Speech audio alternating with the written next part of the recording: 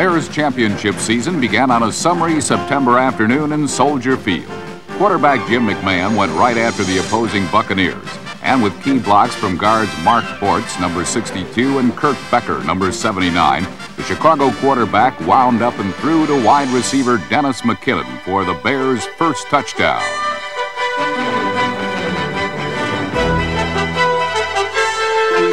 However, the Chicago defense was uncharacteristically generous this opening day, giving up 4 first-half touchdowns that earned the Bucs a 28-17 lead. But on the second play of the second half, cornerback Leslie Frazier, number 21, picked off a Steve DeBerg pass.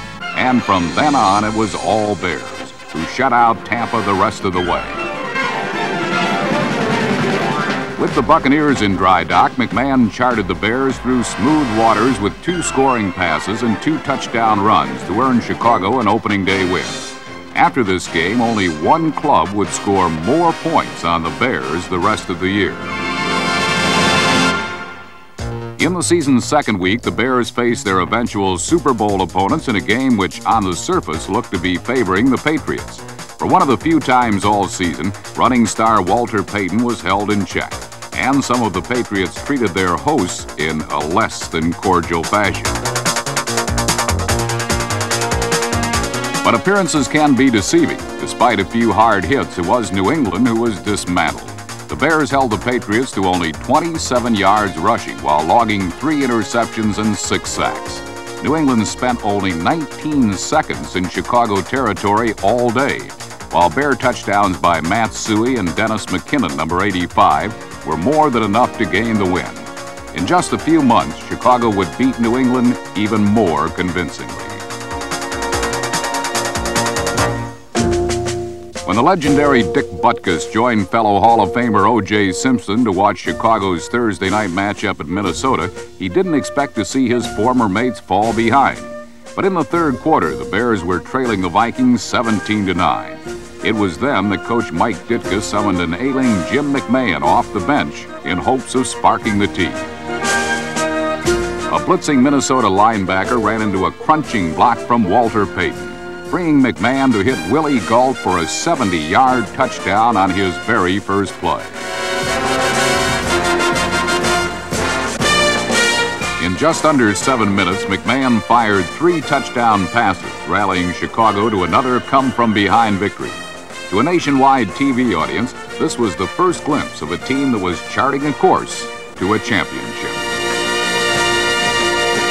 Loyal Chicagoans had already sensed the special qualities of their heroes, and they were made quite clear to everyone, including the opposing Redskins in the 4th game of the season. After spotting Washington a 10-0 lead, the Bears roared back on the legs of kick returner Willie Gault.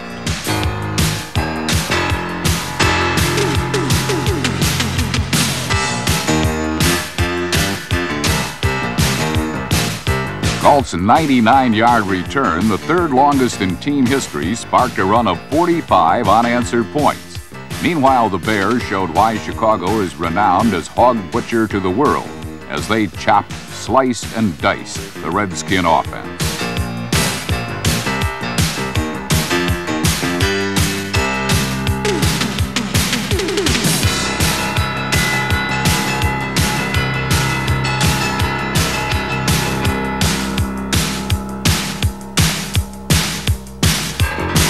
Number 27, cornerback Mike Richardson capped the Bears' defensive dominance with a coast-to-coast interception return that set up one of Chicago's many scores, including a touchdown reception by tight end Emery Moorhead, number 87. The Bears used this point explosion to become the NFC's highest-scoring team, a distinction they would still hold at season's end.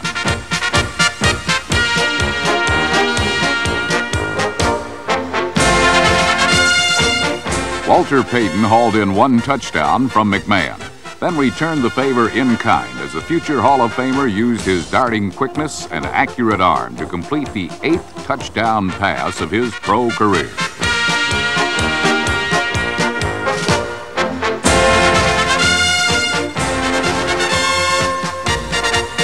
Chicago handed the Redskins their worst defeat in 24 years and had fun while doing it. Where one Windy City team of the recent past found success in winning ugly, the Bears were discovering the joys of winning crazy. But in a rematch at Tampa Bay, the annoying Buccaneers temporarily put frowns on the Bears' faces as they bolted to a 12-3 halftime lead. Then Jim McMahon and Dennis McKinnon combined to help erase Tampa Bay's advantage.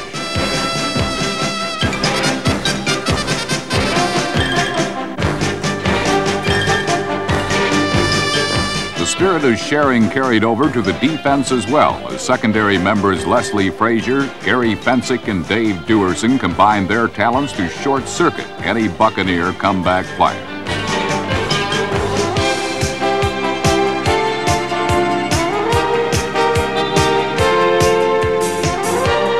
It took a trio to advance the ball on this interception, but a solo act advanced the Bears to victory. Walter Payton is 31 years old, but he's still a money player who can stop on a dime and go for broke in a single motion. Payton scored twice in the final period as Chicago chalked up their fourth come-from-behind win in 5 weeks. Ahead lay the game the Bears had been pointing toward since the end of last season.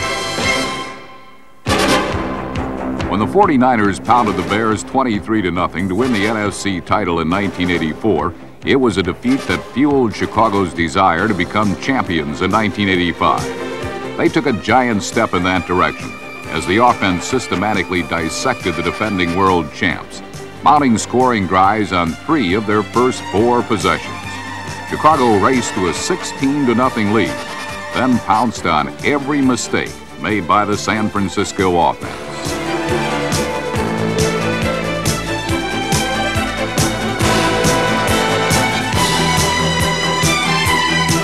Both the Bears defenders and the Niners themselves turned the contest into a comedy of errors. Then in the final moments, Coach Mike Ditka paid San Francisco back with interest for last year's defeat by unleashing enormous rookie defensive tackle William Perry as a running back. Perry would have ample opportunity to hone his rushing skills later in the year, but for the moment, the finest ball carrier in the business, Walter Payton, was the best man for the job.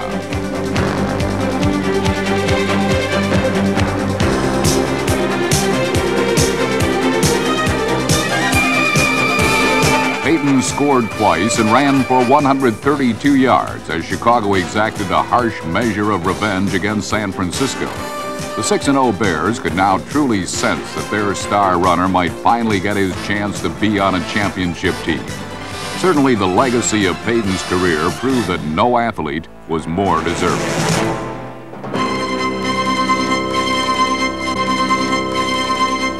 In his first 10 years in the league, the Chicago Bears running back had pursued the NFL's all-time leading rusher, Jim Brown.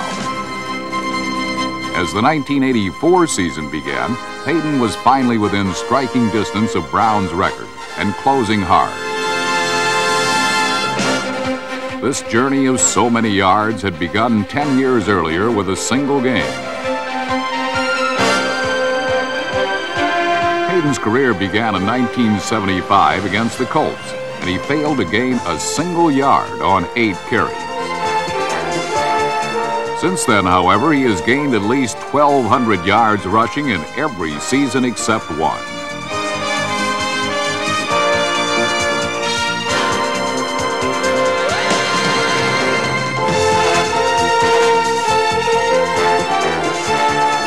What made this achievement even greater was the fact it was built with inadequate passing and sporadic blocking that didn't make anything easy for number 34.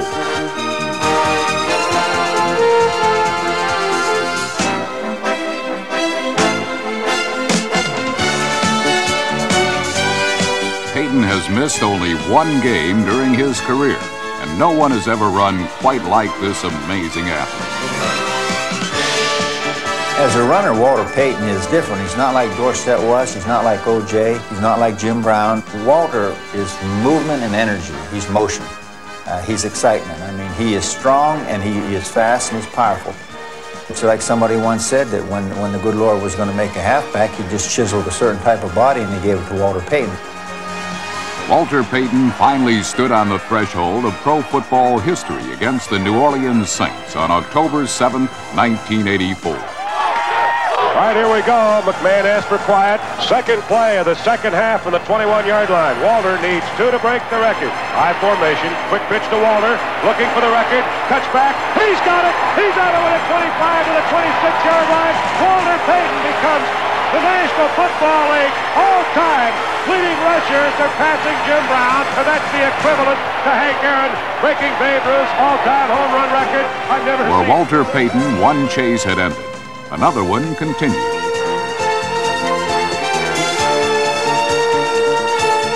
The Bears had never won a division championship since number 34 had come to Chicago.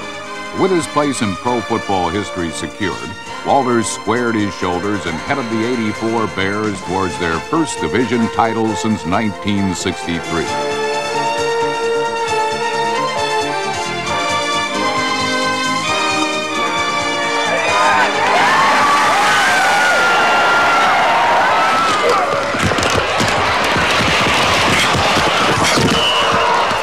In 1985, the supporting cast was finally there, a team as talented as Payton himself.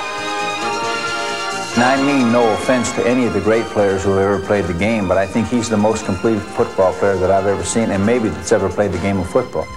At last, Walter Payton sensed his championship dreams might be dreams no longer. On the Bears' first Monday night appearance of the season, opposing Green Bay jumped out to a quick 7-0 lead. But the defense quickly slammed the door thereafter as Pro Bowl-bound safety Dave Duerson, number 22, made one of 3 big turnovers at Green Bay's expense.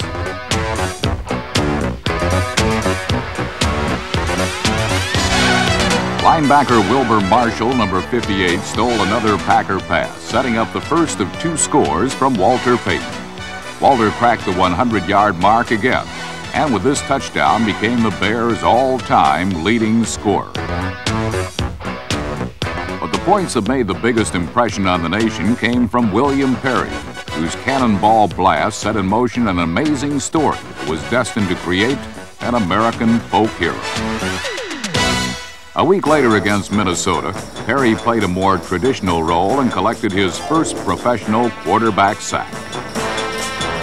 Tommy Kramer was chilled by the refrigerator, then singed by number 95 Richard Dent, who brushed Kramer's arm just as he released a pass deep in Vikings territory.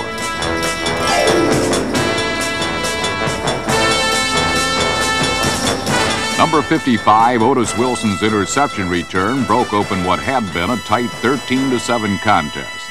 And this wasn't the only wobbly throw that resulted in a Bears touchdown. Jim McMahon served up a knuckleball that would have made Phil Niekro jealous, but it fluttered into the hands of Dennis McKinnon for 6 Chicago points. McMahon's second scoring pass of the game was delivered to Walter Payton, who also produced another 100-yard rushing performance. The Bears' recipe for victory was once again their usual perfect blend of offense and defense. Reason enough for Chicago's perfect 8-0 record at the midway point of the season. The defense helped maintain that unblemished record in a return engagement with Green Bay. Number 99, Dan Hampton, logged quarterback sacks from both the end and tackle positions, one of many different defensive looks that confused the Packers all day. When Hampton wasn't storming into the backfield, it was number 76, Steve McMichael, whose safety helped trim a fourth-quarter Packer lead. In yet another come-from-behind contest, it was Walter Payton leading the way with a season-high 192 yards to go along with a winning touchdown in Chicago's toughest game of the year.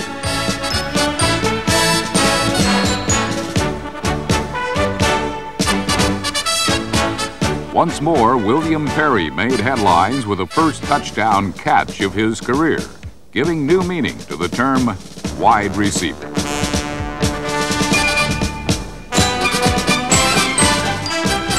This score versus Green Bay had done it. The refrigerator had truly captured the country's imagination.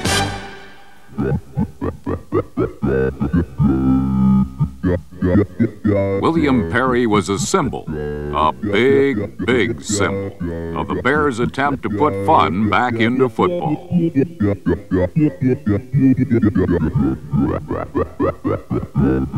Well, I didn't even know him. You know, I'd never seen him, never heard of him.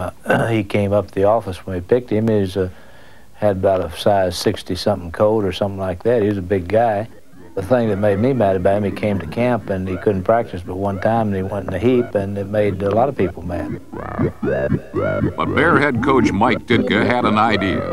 For the go-ahead score, in motion Moorhead to the right side. Hand off to Perry, crushes the right side of the line, touchdown! On that fateful October evening, William Perry set out on a course that would transcend football and become folklore. Look at William Perry doing the high five! We got the great Walter Payton and Jim McMahon too, but at the goal line they call in 72. Cause there ain't nothing more feared than the attack of a 330-pound running back. They call in the bridge when they're on the goal line. They call in the bridge. And it's 6 points every time. They call in the bridge. All right, here's Jim McMahon barking out the signals. Perry in motion to the near side. McMahon fakes the hand off the pin, fires the right side. Oh, he got it! The legend continues. William Perry on a 4-yard touchdown. I think a lot of underdogs in society relate to William. He's a guy that's worked hard. He got his weight down. He did everything we asked. And right now, he's an ideal citizen, really. In Chicago, perhaps, but elsewhere, folks weren't quite so fond of the refrigerator.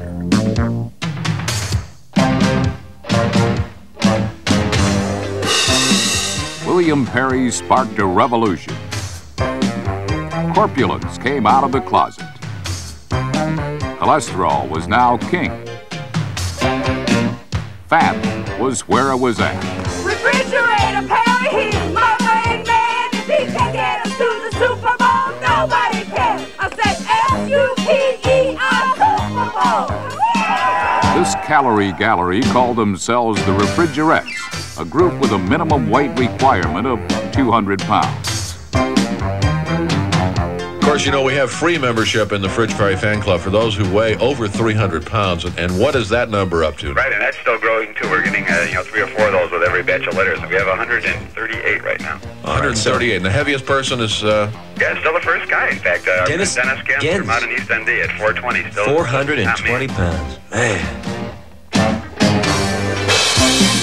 William Perry could also do his ball carrying as a member of the Chicago Bears defense. This well-rounded athlete was not only a household appliance, but now a household name. The Bears, last of the NFL's unbeatens, had little trouble in maintaining perfection as the storming Chicago defense bludgeoned the Lions, holding them to a paltry 106 yards in total offense.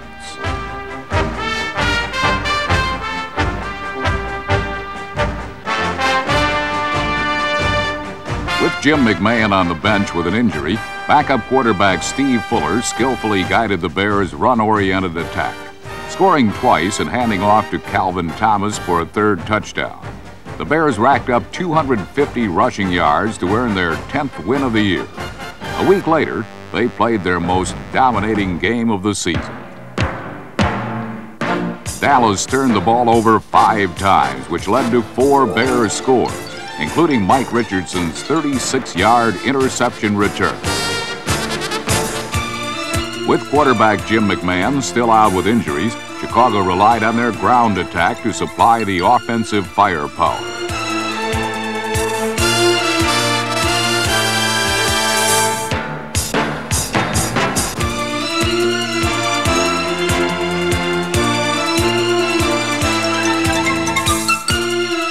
Calvin Thomas had to run over his own man to get into the end zone.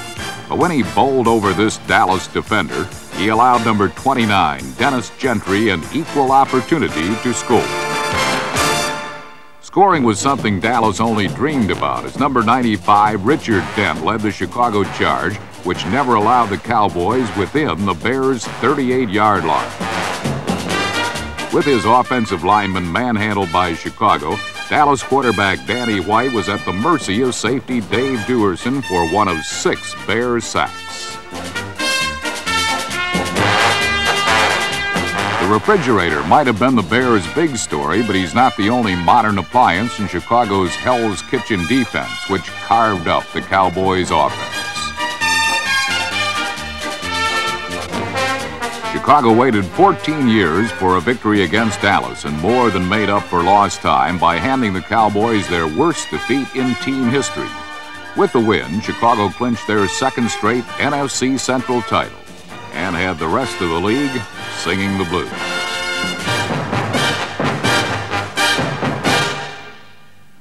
No matter how Bears fans were now dressing, no matter how unusual their apparel, the most stylish fellows in the Windy City were the defensive players. William Perry's pursuit of excellence included lateral pursuit, much to the Falcons' surprise. Against Atlanta, Perry's east-west mobility was excellent. But for north-south running, there is none better than Walter Payton. For the 7th straight week, Payton rushed for 100 yards, tying a league record. Also providing some impressive numbers were the men of the defense. They recorded their 2nd straight shutout, allowing Falcon quarterbacks the short pass only. In the last 13 quarters, the Bears had allowed only 3 points. By year's end, they would permit less than 2 touchdowns a game, lowest in the league. An elaborate defensive strategy and great athletes were what made these new monsters of the Midway so deadly. In 1985, the Bears' defense dwarfed the rest of the NFL. They not only defeated opponents with outstanding athletes, they demoralized them with confusing alignments and relentless pressure. They run several different alignments, and they move their defensive linemen around to different positions. They have the ideal personnel to handle that style of defense. They have good linebackers and a good secondary. But I think the key to that whole thing is those defensive linemen. Right! Led by Dan Hampton, Steve McMichael, and Richard Dent, number 95. The Bears have the league's most powerful 4-man front. The foundation of the NFL's toughest defense to run against. But Chicago's overwhelming success is the result of their pass rush. The key to playing dominating defense in the NFL is pressure on the quarterback. It sounds simple, but no team in the league exerts the mental and physical strain on the passing game that the Bears do. To stop a passing game, you can't stop it unless you put pressure on. Now, some people are good enough to put it on with a 3-man rush. Well, we're not. In fact, I don't know what we're good enough to put it on with a 4-man rush. If we have to send 8, we'll send 8. But we're not going to let you sit back there and pick us apart. The safety blitz, like this one by number 22 Dave Duerson, is an important part of Ryan's pressure package. But it's the Bears' basic defense, the 46, that causes offenses the most problems. This alignment positions 6 men on the line of scrimmage, with linebackers Wilbur Marshall, number 58, and Otis Wilson, number 55, on the same side. Both will blitz, giving Chicago a 6-man pass rush. The double blitz pressures the offense into blocking confusion. 2 blockers respond to Marshall's inside rush, leaving Wilson, number 55, free on the outside to sack the quarterback. Ryan's blitz schemes are not predictable. Here again in the 46, Wilson and Marshall are positioned on the same side. Again, at the snap of the ball, both will blitz. This time, the offense, keeping a back and the tight end in the block, picks up Marshall and Wilson. But that leaves Mike Singletary, number 50, the 3rd blitzing linebacker and the 7th pass rusher, with a clear path to the quarterback. Buddy forces the offense into keeping a lot of backs in, keep the tight ends in. They do all kinds of east-west blocking, and we more or less confuse them more than they confuse us. And when you get the offense on the defensive, then I think half the game is already won. We learned the system, became experienced with it, and once you become comfortable with it and it becomes second nature to do all the reaction on the run, you're allowed to become more physical. You stop thinking out there, you just start doing your job. With the talent that we've had on the defense the last 3 or 4 years, with Wilbur Marshall and Singletary in the middle, and just all the great athletes, in addition to some people who are just fitting into the system, it's allowed us to become a much more aggressive and dominating defense. The man who coordinates the complex Bear defense on the field is middle linebacker Mike Singletary. Singletary is the NFL's sharpest defensive thinker, a player whose mentality is matched by his ability. Mike is the soul of the defense. He's always played with a great deal of heart. He's a good athlete, he's got good size, but his greatest attribute is his heart and his mind. He's a complete football player. He can do it all. He's the best linebacker in the National Football League, and I don't think there's any question about it. He runs our defense for us. Every coach should get the opportunity to coach Mike Singletary because he's such a dedicated kid. I mean, he doesn't play lip service to it. He really works at it. Singletary's worship of the work ethic is the driving force pushing the Bears' defense. He's the rock in the middle, the shrewd student who understands what it takes to play dominating defensive football. When you're striving for perfection, you're not going to be satisfied at doing okay. You want to go all the way. You want to do the small things that maybe your competitors aren't. In order to do that, you have to get out there every play and just do that little bit extra and put in a little bit more mentally and physically when you step out there on the field. I think that's the biggest reason that we are so successful, because we want to strive to be the best first of all and then just go on from there. In 1985, the Bears defense was the best. They have more outstanding athletes than anybody else, and a chunky kid called the Refrigerator proved that he belonged next to the Singletaries, the Hamptons, and the Dents. It's pro football's supreme defense, unnerving pressure that cripples offenses, producing turnovers and sometimes touchdowns.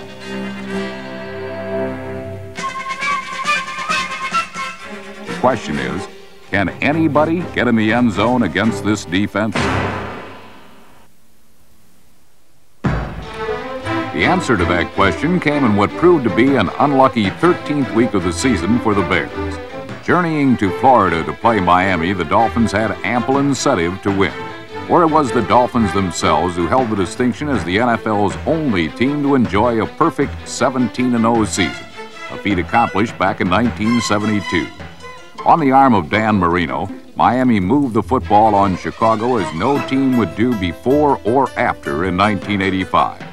The Dolphins scored on each of their first 5 possessions to take a 31-10 halftime lead.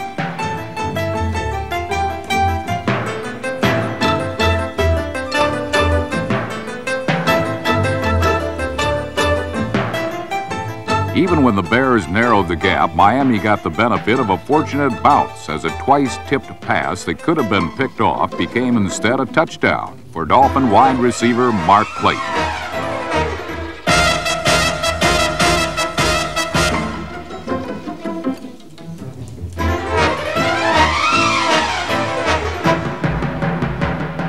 Chicago got in the last word when quarterback Steve Fuller hit wide receiver Ken Marjoram for a 19-yard touchdown. But it was not enough to catch the Dolphins, who picked this particular game to have one of their better defensive performances of the season.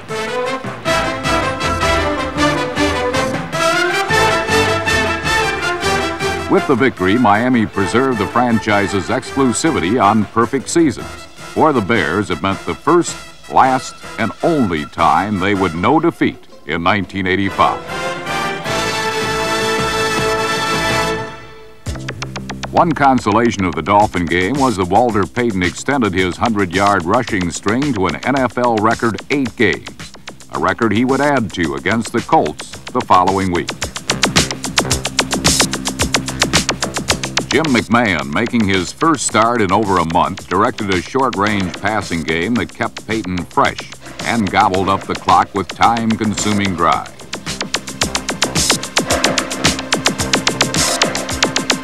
The offense was efficient enough because the Chicago defense returned to its usual form as the Bad News Bears.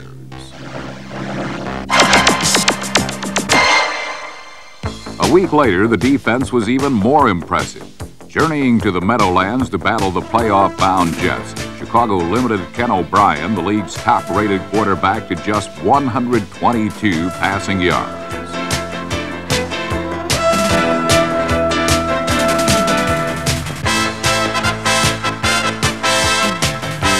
Walter Payton was held to under 100 yards rushing for the first time in 10 weeks. But his knack for the big play kept the Bears a step ahead of the New Yorkers throughout the afternoon. One touchdown was all Chicago needed to earn the win.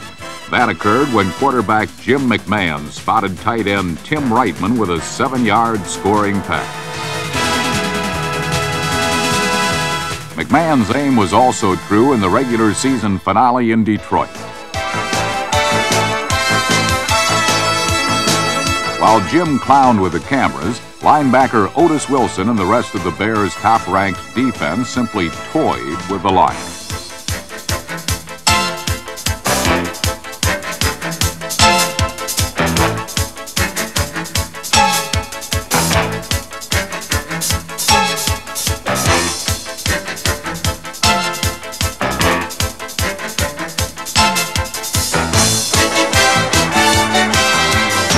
Bears registered 6 sacks, numerous TKOs, and recovered 4 fumbles, although they led by only 6-3 at the half. But that situation was easily remedied when number 29, Dennis Gentry, returned the second half kickoff for a touchdown.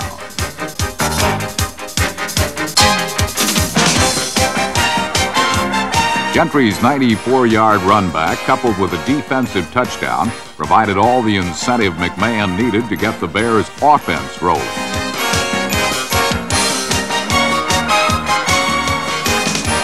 McMahon took matters into his own hands and ran for a 14-yard score to lead Chicago to a lopsided victory.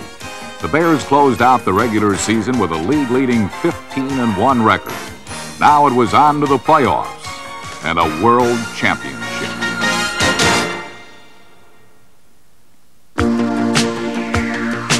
When George Halas founded the Bears franchise back in 1920, he planted the first seeds of what was to become the National Football League.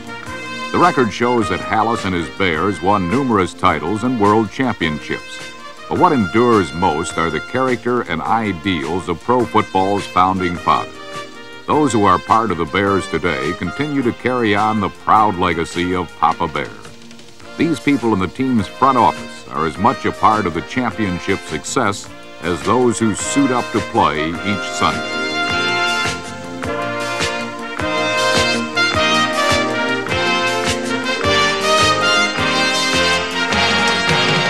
From administration to publicity, scouting to medical care, the behind-the-scenes efforts by these members of the Bears family were a major reason for the team's success in 1985.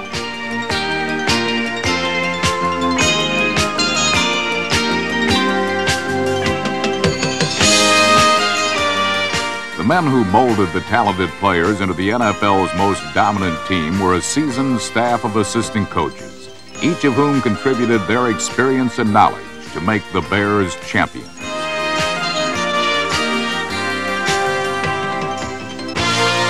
Their fiery leader was the man George Halas had handpicked for the Bears' head coaching job, Mike Ditka, a coach who embodied many of the qualities of Halas himself. I don't think you ask any quarter, you give any quarter. You play from the bottom up to top down, whatever way you want to say it. Maybe that's old-fashioned, but I think there's a place for it. Damn it, Keith! How can he do that? How can Keith do that? How can he do that? He breaks everybody down so that, first of all, you understand you're doing what he wants, and you have to be disciplined. It's almost like going to boot camp. Damn it, Steve! Line him up and run it! To me, that's just the psychology of life, of how to get the best out of somebody, how to knock them down when they get too big for their britches, and how to raise them up when they're down.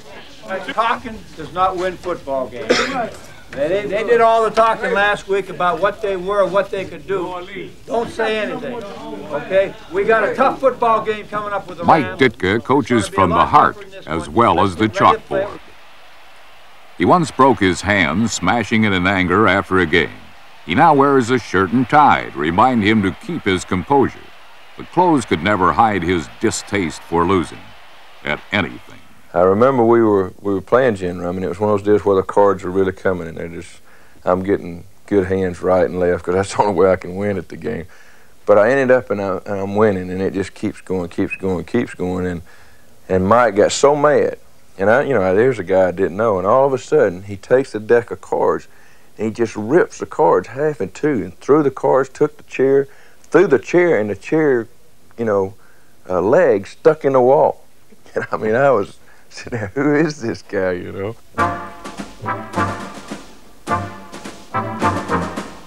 1963, Ditka was a tight end for the Bears, and his fighting spirit drove Chicago to a world title. Now, 22 years later, that same spirit unified the team he coached. I think that he's brought back the toughness in the Chicago Bear organization. Ask no quarter, give no quarter, and keep that chip on your shoulder and don't take it off until after the Super Bowl, and that's what we're trying to do. This attitude was a carryover from Ditka's playing days with the '63 Bears, the last Chicago team to win an NFL championship. The championship year, 2 years before I got there in '63, they just always came up with characters that were tough son of a guns, and they played like it was supposed to be played. We were completely loose. I mean, we were loose the whole year. I mean, we laughed at everything.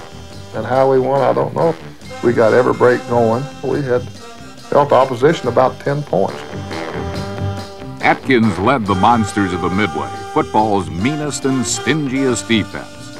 A unit comprised of men who worked hard, yet played hard too. But on Sundays, the Bears were sober, sullen, and deadly serious. When you came to play the Bears in Wrigley Field, it was very simple. When you had to go up against guys like Doug Atkins, Stan Jones, Ed Obradovich, Bill George, Richie Pettibone, Larry Morris, you had some of those gorillas looking at you. Come hell or high water, the Bears were going to put a physical beating on you. I don't care whether you won or lost. You're going to know you in the damnedest game you ever been in your whole life. Unlike a majority of championship teams, the Chicago players who got most of the attention were on the defensive unit. We proved defense can win it. We can win a championship on defense. Not that our offense didn't produce, from the 20 to 20 they were fantastic. Slight problem trying to get into the end zone. There were stars on offense with names like Morris, Caceres, and Gallimore, but the defense seldom missed any chance to needle the men with the football. The rivalry was mostly from the defensive team. The offensive team never paid much attention to all that. It was just something, the defensive team seemed to need something to gear themselves up, like you're talking about practices and so forth. Well, man, we were out there just to do a job. We gave people a lot of fits offensively. Even though we averaged the 14 points a game, our turnover ratio was the smallest in the league. So, offensively speaking, we felt, we did our part. We felt they did their part. They were more colorful, you might say. The Chicago defense was both colorful and lethal in the NFL championship game. Playing in the 9-degree icebox of Wrigley Field, the Bears beat the New York Giants 14-10, for Chicago's first championship since 1946. Play with these guys that, goddamn it, they were men. The word was their bond. They went on a football field, they knocked the hell out of people, and I'm so thankful that I had the opportunity to play with the people I did in '63. Great people.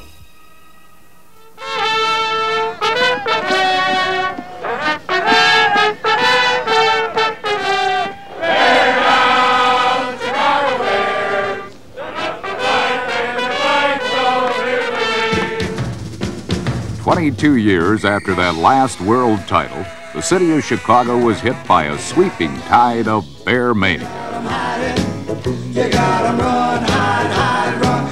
From the North Shore to the Gold Coast, the new Monsters of the Midway were caught up in the fever of a town gone crazy over a team. You're the monsters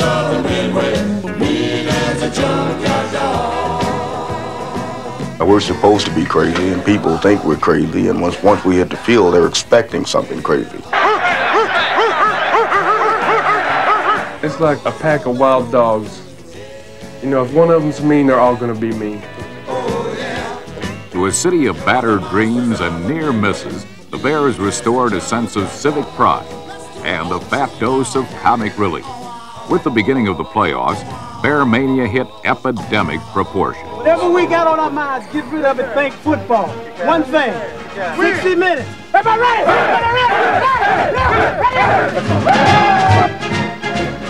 McMahon back to throw, pitches the right side. McKinney got a fine time. Right, 20-0, Chicago Bears. Super Bears, Super Bowl. Super Bears, Super Bowl. The Bears took their first step towards a title by crushing the New York Giants, the same team they had beaten to win a championship in 1963. This is not the end of the road. I mean, there's work to be done. There's miles to go. That's the way the poem goes. We've got a little way to go yet. And I tell you, it's going to get better. Well, like I said, the best is yet to come. It really is. The best was still to come, but it would have been hard convincing the Giants, who fell to Chicago in frozen Soldier Field. They discovered that these bad news Bears could be bad weather Bears as well. The Giants started off quickly, moving 45 yards on their first 4 plays of this NFC divisional playoff game. But when the Bears forced and recovered number 26 Rob Carpenter's fumble, this promising drive ended up in the deep freeze. The first period saw the Giants continue to walk through a winter blunderland, and when Sean Landeta kicked a -5-yard punt, number 23 Sean Gale returned it for a touchdown. Landeta would later claim that his shank was caused by a gust of wind, but another look at the play suggests that the punter may have been unnerved by the heavily stacked left side of the Chicago rush, unnerved enough to drop the ball low and nose down toward his instep.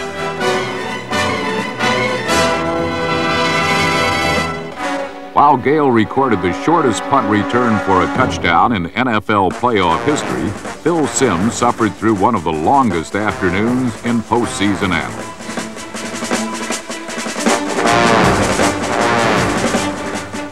Simms was sacked 6 times, and his principal nemesis was number 95 Richard Dent, who registered 3.5 of those sacks.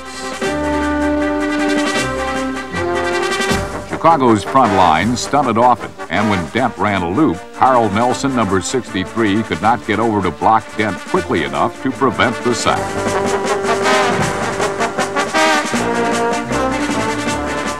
The Bears were in Simms' face the entire game as the Giants failed to make a first down in 9 of their first 11 possessions. It took a while for Mike Ditka's offense to get on track too, but in the second half, the Bears were able to salve New York's defense and extend their 7-0 halftime lead. Chicago's offensive line of Covert, Bortz, Hilgenberg, Thayer, and Van Horn showed intimidating New York defenders such as Lawrence Taylor, number 56, that when push comes to shove, they could be pretty intimidating too.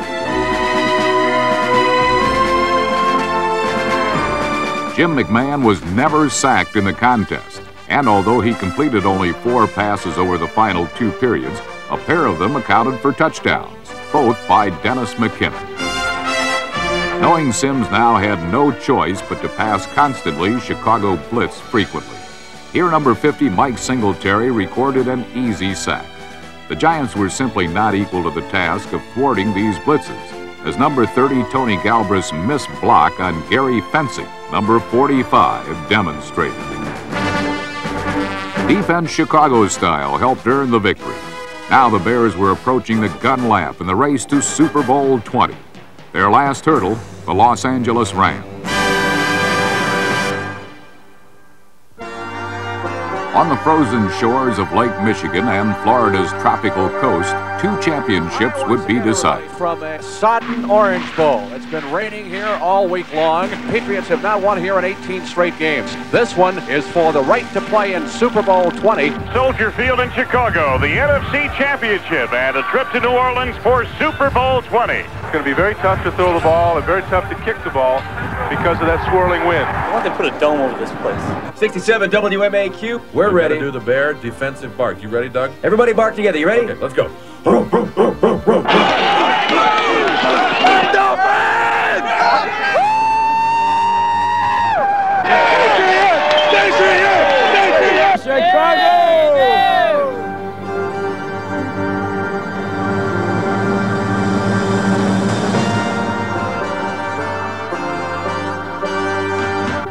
Bears' Mike Ditka and the Patriots' Ray Berry, 2 men who had battled as players years before, would lead their teams on the final step to New Orleans. Let everything hang out. Am I right?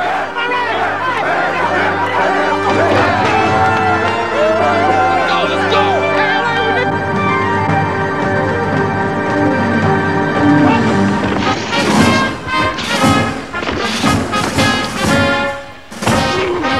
The Patriots are hot.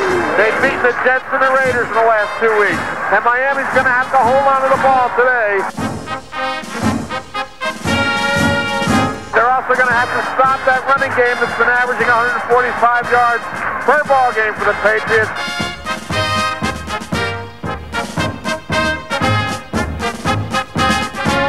He pumps once and throws. Touchdown. Patriots. Tony Collins catches in the end zone.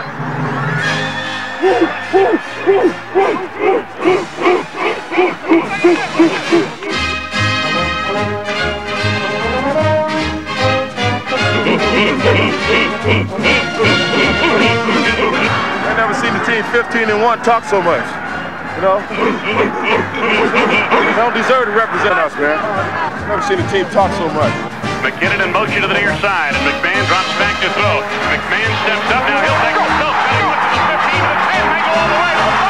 He's over there! Fire that one in there, Jim. Win the football as he puts the Bears on top.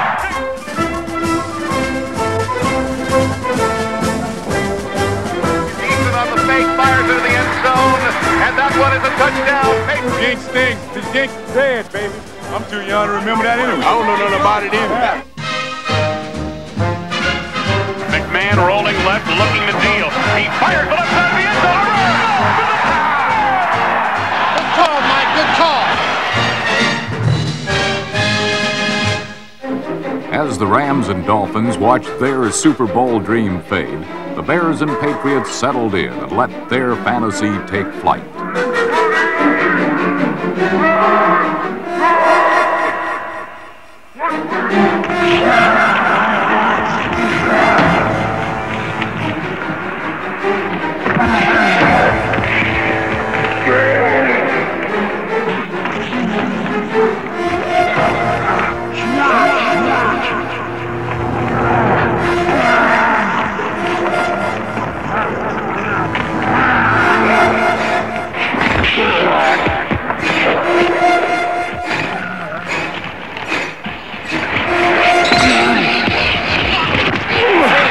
Refrigerator.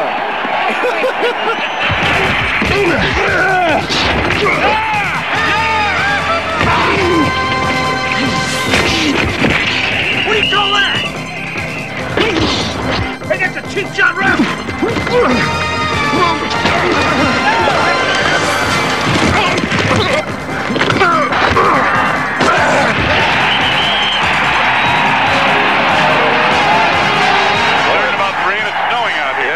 Say so. It's really starting to whip out there. It has gotten colder steadily, and now the weather that everybody talked about I wonder if they're finally arrived. Maybe they're cheering for the snow. I think they are. Mike can't beat us in the fourth quarter. Fourth quarter, can't no one beat us. It means that they have destroyed the Orange Bowl, Jinx.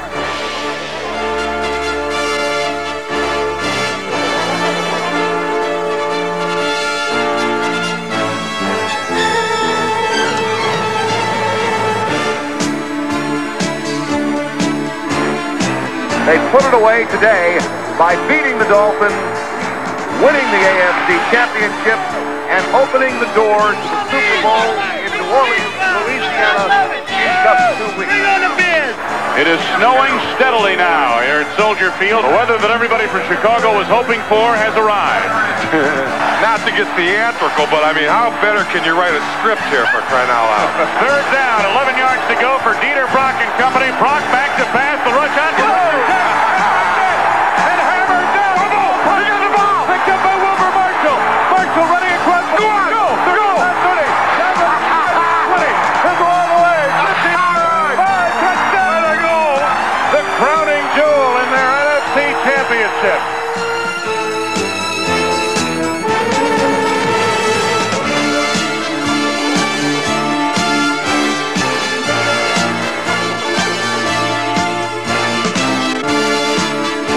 The New England Patriots and Chicago Bears were about to make their first visits to the Super Bowl.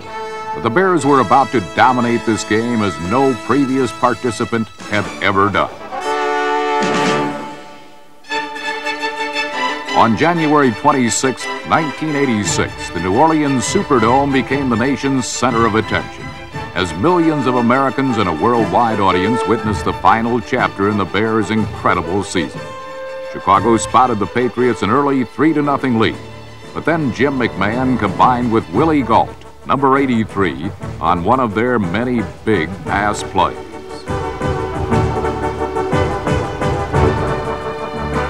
Gault's 43-yard reception set up the first of a trio of field goals from record-setting rookie kicker Kevin Butler. Also posting some notable numbers was the Bears' defense, which was on its way to a memorable performance. Number 58 linebacker Wilbur Marshall logged an early drop on the Patriots' Tony Eason, the first of a record-tying 7 quarterback sacks.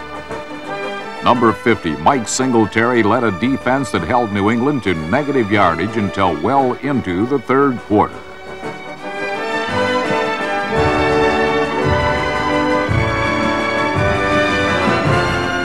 Back-to-back first-period fumbles forced by Richard Dent deep in Patriot territory set up 2 scores that put the Bears ahead for good. One recovery resulted in Chicago's first touchdown, an 11-yard run from fullback Matt Suey, number 26. While Chicago's offense rolled, New England's reeled. They picked up only 1 first down the entire half and set a record for futility with a net gain of minus 19 yards.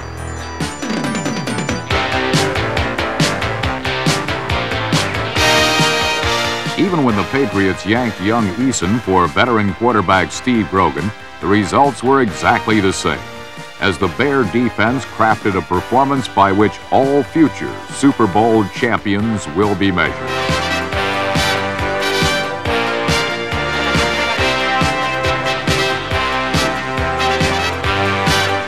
Chicago stormed up the middle.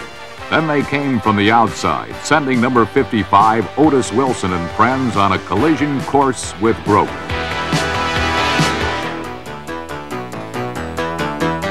Defensive tackle Steve McMichael, number 76, was one of several rampaging Bears who turned aside ineffectual New England blocks, then found their way to the Patriot backfield.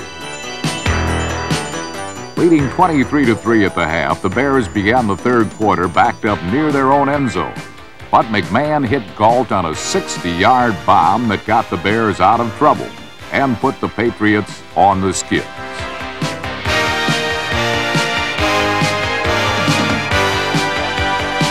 McMahon, who finished the game with 256 aerial yards, quickly fired a pass to wide receiver Ken Marjoram, number 82. Then finished the drive himself with one of 2 touchdown plunges he scored in the game.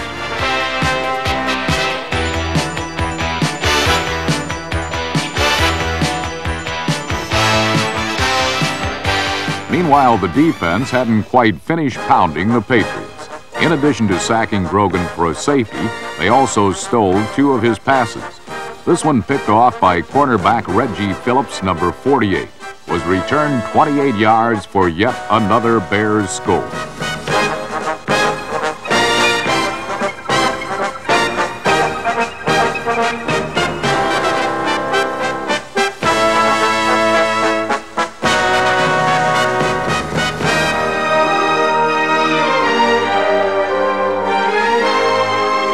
When William the Refrigerator Perry barged in for Chicago's final touchdown, the most one-sided game in Super Bowl history was complete.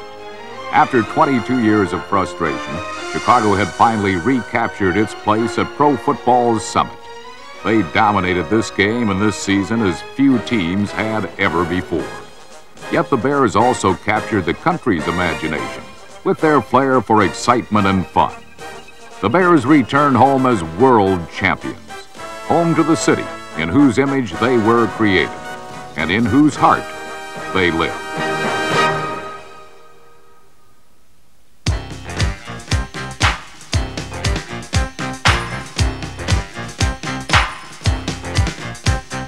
Blowing like the wind through the city, strong as the steel from the mills.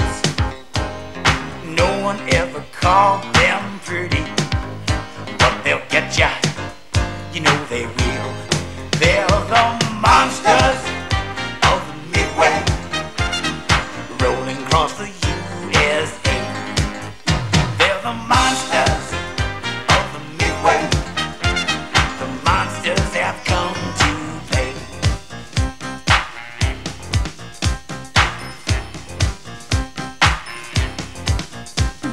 Cowboys and Redskins go running.